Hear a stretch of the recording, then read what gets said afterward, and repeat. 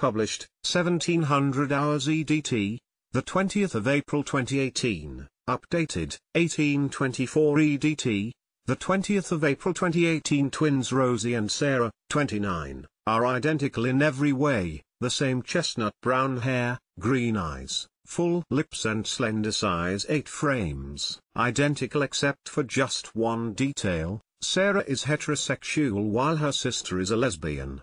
The product of one fertilized egg which split in the womb, creating 2 babies. The women share exactly the same DNA, the chromosomes said to determine everything about us, from looks to intelligence and even our propensity to disease. And, as well as being alike in terms of nature, there's been little difference in nurture either. Both girls were raised in the same loving, middle-class home by the same parents. Yet, when, as teenagers, the sisters' different sexual orientations emerged, so much about their history slotted into place. While they had appeared identical, their interests and outlooks had always been poles apart. Rosie White and Sarah Nunn from Lincoln, who are identical but have different sexuality. She was always a girly girl who owned every Barbie doll there was, including a life-size Barbie bride, whose dress I would take off and pretend to walk up the aisle in myself, says Sarah. Meanwhile, Rosie, who was described by everyone as the tomboy and insisted on only ever wearing trousers and dungarees, loved nothing better than climbing trees.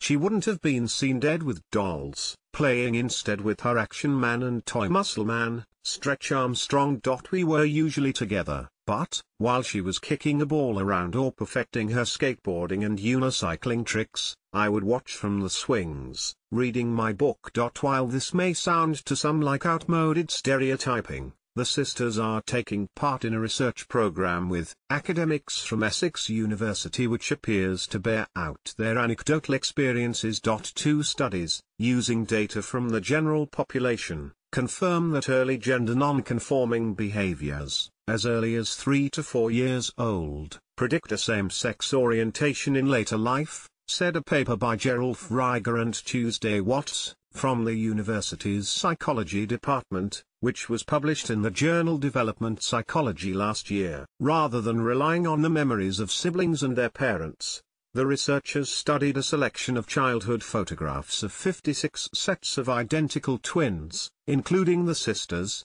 who lived 10 minutes away from each other in Lincoln, where one had turned out to be gay and the other straight.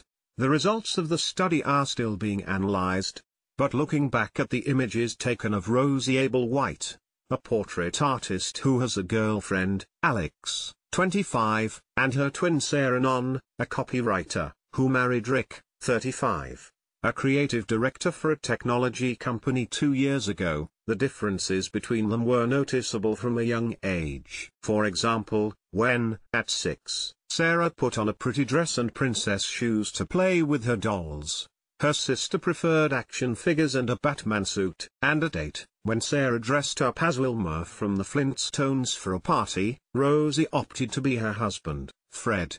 These early preferences may have had little significance, were it not for the divergent paths the sisters took during adolescence. While Sarah enjoyed dating boys, Rosie, although she liked hanging out and playing video games with them, had no interest in getting intimate with the opposite sex. I remember trying to avoid being alone with boys, recalls Rosie today. Kissing them would bore me so much I'd watch TV over their shoulders. Then I'd get a text message from a particular girl and it would be the best thing to happen to me that day. I started to think, something is not right here. Sarah, left, said she was always a girly girl who owned every Barbie doll there was, while Rosie was described by everyone as the tomboy coming to terms with her sexuality, which can be tricky for anyone, felt all the more challenging for Rosie because her sister, whom she had always understood herself to be identical to in every way, would talk about hot boys that she had crushes on. It was one afternoon when the sisters were 16 and living in a rented house, while the family were waiting for their new detached home, close to the river, to be built, that Rosie finally plucked up the courage to confide in her twin. I was feeling down because I liked a girl in my class who I knew wouldn't like me because she was straight, recalls Rosie. Sarah said, "What's wrong?"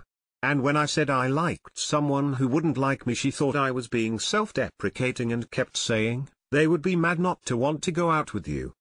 Trying to work out who it was, she listed all the boys we knew. When I said a firm no to each of them, she said, "It's not a teacher, is it?" And I blurted out, "No, it's not a boy."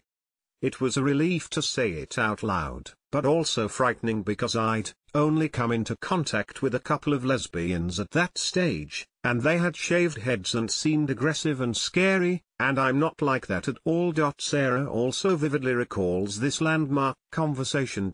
I burst into tears, she says. Knowing Rosie better than anyone, I was angry with myself for not realizing, and leaving her to figure it all out alone. I knew she wasn't interested in boys, but thought that was because she didn't want a relationship. It never even crossed my mind that she might like girls instead. My second thought was, does that mean I'm gay as well? I pondered that for several weeks, talking to friends, before concluding that I couldn't be, as I'd never been sexually attracted to girls. While research into human sexuality, and when and how it develops, is ongoing, and the evidence is so far inconclusive, Dr. Watts, a lecturer in psychology at Essex University, thinks the most likely explanation is exposure to different hormone levels in the womb. It is estimated that, in around a third of cases, identical twins have separate placentas. While it is not known if this was the case for Rosie and Sarah, it inevitably results in exposure to different nutrition and levels of hormones, most notably, the male sex hormone testosterone, which women also have, albeit in lower doses. The evidence suggests women who are lesbian might have been exposed to more testosterone in the womb, says Dr. Watts. It's not so clear-cut with gay men, but we are looking into that at the minute to see if there are any patterns. Identical twins with different sexual orientations offer the perfect research basis for exploring the roots of human sexuality, so we are looking at all angles. Coming to terms with her sexuality, which can be tricky for anyone, felt all the more challenging for Rosie, right, because her sister, whom she had always understood herself to be identical to in every way, would talk about hot boys that she had crushes on genetically. Identical twins are clones, and yet some, like Rosie and Sarah, differ in a hugely fundamental way. While aware that studying images of identical twins with different sexualities for early evidence of both stereotypical and non-stereotypical behavior may be controversial, Dr. Watts says they show that indicators are there from age 6 or 7, way before puberty begins. Similar research into the roots of sexuality that studied photographs of gay adults who did not have the influence of an identical twin suggests they are likely to exhibit non-stereotypical gender behavior even earlier, age 3 or 4. Rosie and Sarah were 2 when their parents separated. Their mum, a chiropodist-turned-interior designer, set up home soon afterwards with their much-loved stepfather, the director of an engineering firm. So, while they have no memory of their parents being together and spent the majority of their time with their mum, who gave birth to their half-brother when they were 5, they also regularly stayed with their father, an occupational therapist, and stepmother, plus their 2 younger half-brothers on his side. Both academically able girls, they passed the entrance exam to secure places at Kesteven and Grantham Girls' School, a grammar and the alma mater of Margaret Thatcher. After notching up an impressive string of A's at GCSE, Rosie studied A-levels in maths, physics, art and design technology, while Sarah, who says she wanted to be the next Manolo Blahnik, took a diploma in fashion and textile design. When Sarah then went off to do a degree in creative advertising, Rosie headed to art college, before following her sister to Lincoln University to study fine art. It was here, aged 19, after meeting other gay and bisexual students, and thinking these are my people, that Rosie had her first relationship with a girl. She also plucked up courage to come out to her parents, something she delayed until she was certain. Her mother, having gleaned from conversations between her daughters that she was dating, asked Rosie, "So, who is this boy?" I went bright red and she said, "Is there something that you want to tell me?" I said, "She's my girlfriend." Mum didn't seem at all surprised, and simply replied, "So when are you going to bring her home?" She later told me she had a sixth sense about it because, "You wanted to be Batman while your sister always wore girly dresses, sparkly shoes and makeup." After notching up an impressive string of A's at GCSE, Rosie studied A-levels in maths, physics, art and design technology, while Sarah, who says she wanted to be the next Manolo Blahnik, took a diploma in fashion and textile design. Rosie left her mother to tell her stepdad, whom she has always idolized. She was relieved when, the next time she went home, he put his arm around her and said, "You are still our Rosie." Meanwhile, her father drew his own conclusions.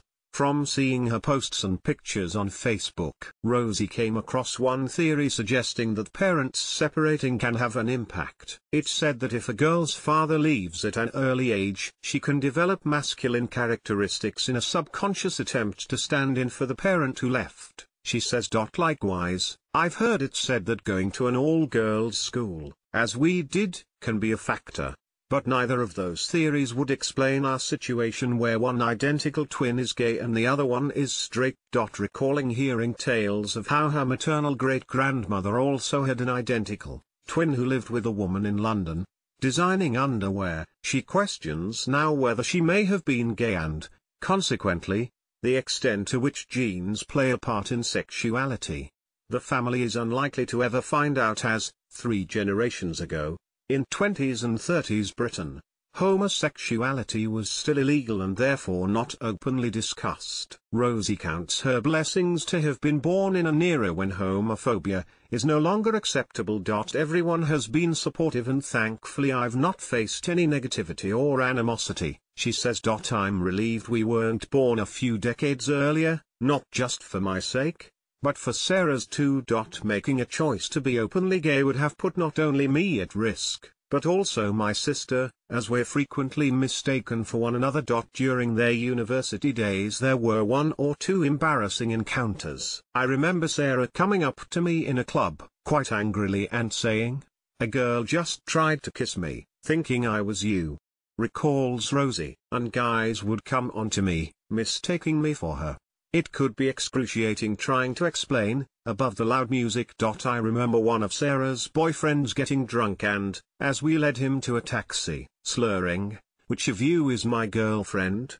I was quick to make it clear it wasn't me." While adapting to your sibling falling in love must be a challenge for all twins, Sarah believes it has been harder for her, as her sister dates other women. "I feel happy for Rosie when she has a girlfriend, but I also feel a bit jealous, like I've been replaced, in a way I don't think I would if she was dating a man." "Thankfully, Alex is really nice and made a huge effort to get to know me, acknowledging how important I am in Rosie's life, and that we need our twin time. That's at least one evening a week when we just hang out together." Alex, who works in the university library, and Sarah share a passion for reading and sometimes meet for coffee and a chat about books. Both sisters say it's a huge plus, that their sexuality removes any worry about their partner being attracted to the other twin. As they approach their 30th birthdays next month, Rosie is showing more interest in becoming a parent than her sister, who is happy with her chihuahua and whose husband is dead against having children. While Rosie says she has no desire to play a motherly role, she and Alex agree she would make a good dad. "The thought of being pregnant makes me squeamish. But I would climb trees and play football with a little one, all the things I loved as a child, in fact."